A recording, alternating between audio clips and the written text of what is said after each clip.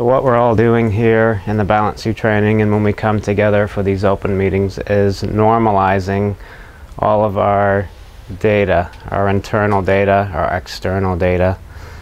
And when we refer to data, we mean any thoughts, any emotions, any experiences, any sensations, bodily sensations, any belief systems or assumptions about how the world works.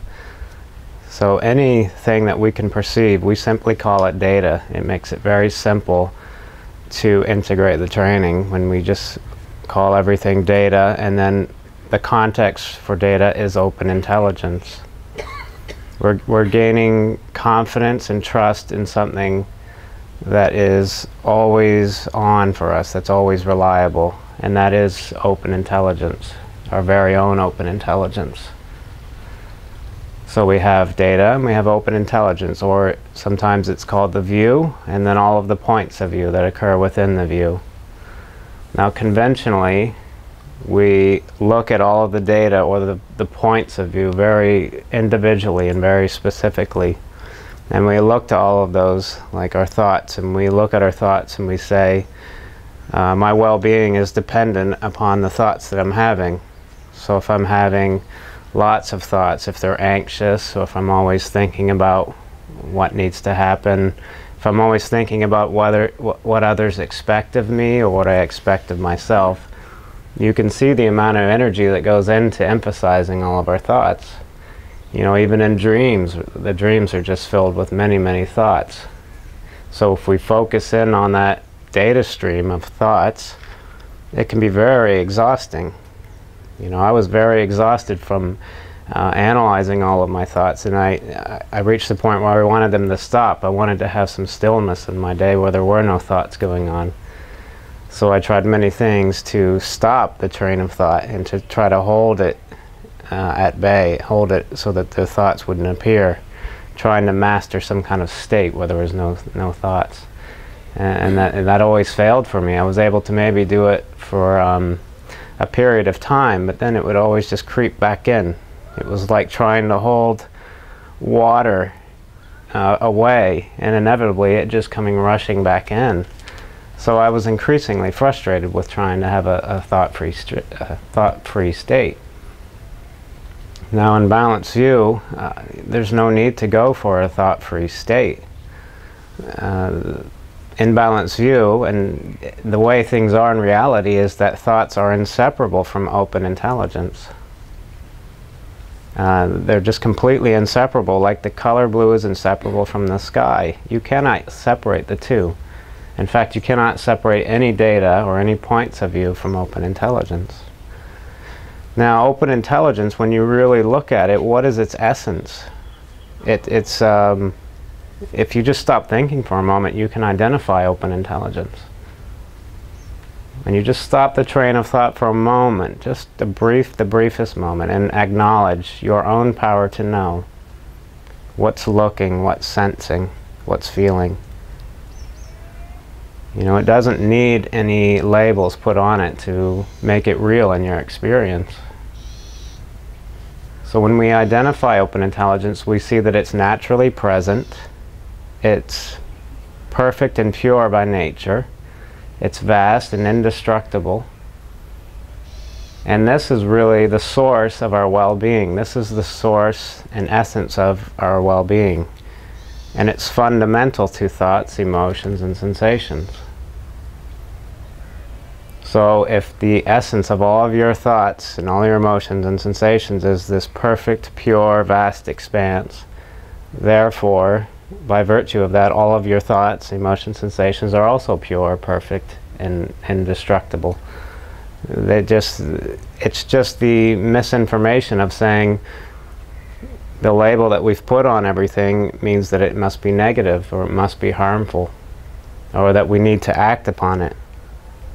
If we're having desirous points of view coming up, conventionally we've been trained to act on it. You know, it's such a strong impulse, and our role models always seem to be acting upon desire. And then we grow up and we start acting upon that desire, so every time it comes up we think we need to engage in that desire. So that's how we have been living. Now another choice is to, when that desire comes up for you and it's very strong and potent, to take short moments of emphasizing open intelligence. Let the description be as it is, just like letting the breeze in the air be as it is. Or maybe letting a hurricane in the air be as it is, something very powerful. But just letting it be as it is for a short moment. Not indulging in it for a short moment, not avoiding it or trying to replace it. And simply resting, emphasizing, again, that wide open intelligence. Now when you do this, you start to see the real essence and meaning of all of that data that we call afflictive. Even the desire seems like it can be afflictive if we feel like we need to act it out, yet we don't want to, and it just creates this whole push and pull. Just let it be as it is, and you see at the basis of it, it really does not have that power to direct any of our actions. And then over time of this practice, of short moments of allowing all of your data, all of your thoughts, emotions, sensations to be as it is for short moments, over time you start to notice that there is a pervasive mental and emotional stability, regardless of what your thoughts are, your emotions, or your sensations. So you see that in your own being you have complete stability. It's available to you all the time. So we just need to tap into that again and again. So short moments is the reminder. Actually, the affliction is the reminder. You feel afflicted? Okay, step one, there's a reminder. Just take a short moment, allow it to be as it is, and recognize the source and essence of it. And then you'll start to find that you find yourself in situations where there is intense desire arising.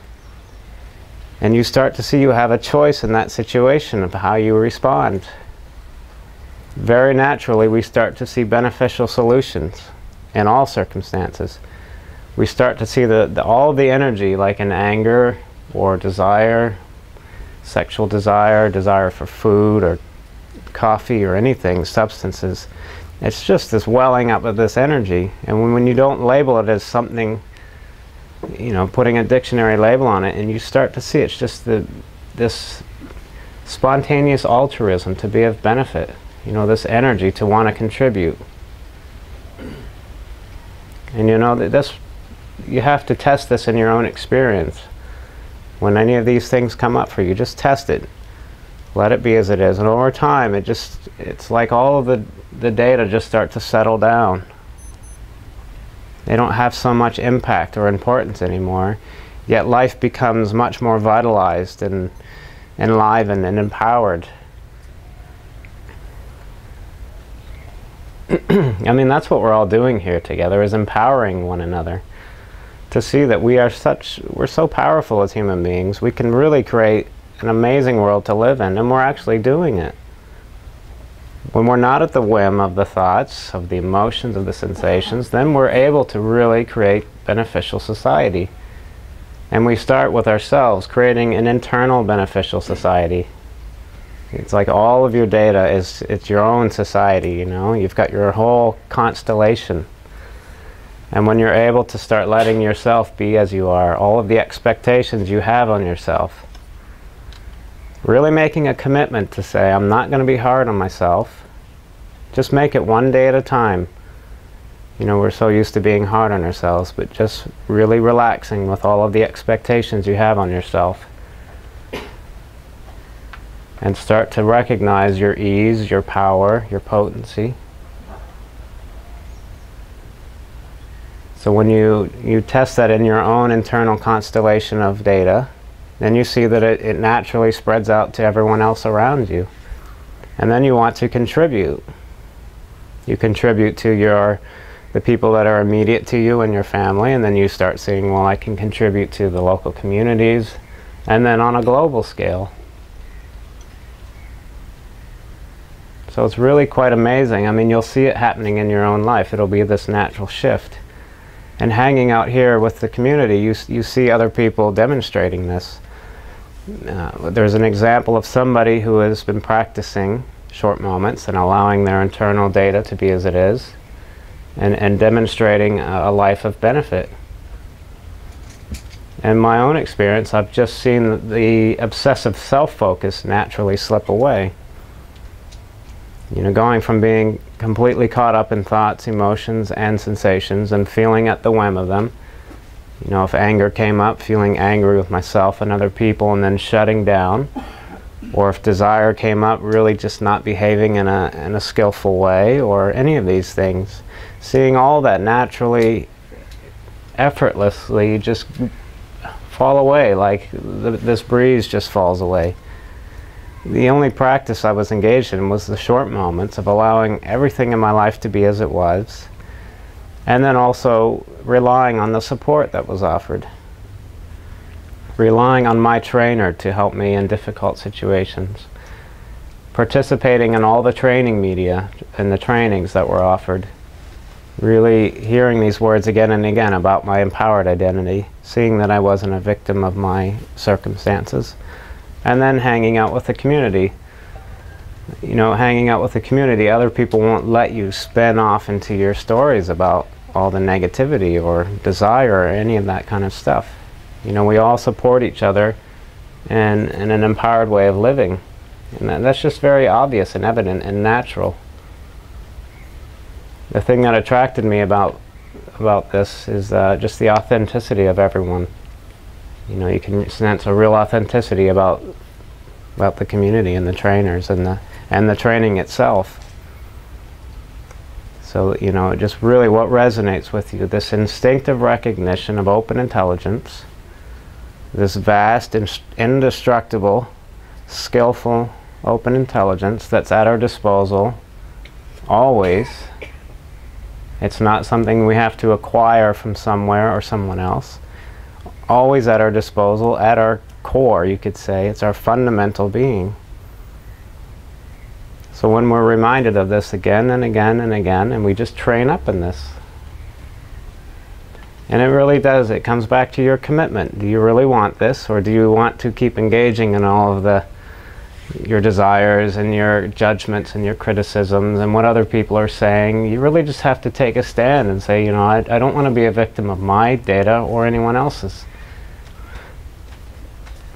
That's really what it comes down to. So you just make that commitment, and you make it one moment at a time. Okay, short moments, or emphasize all of my stuff.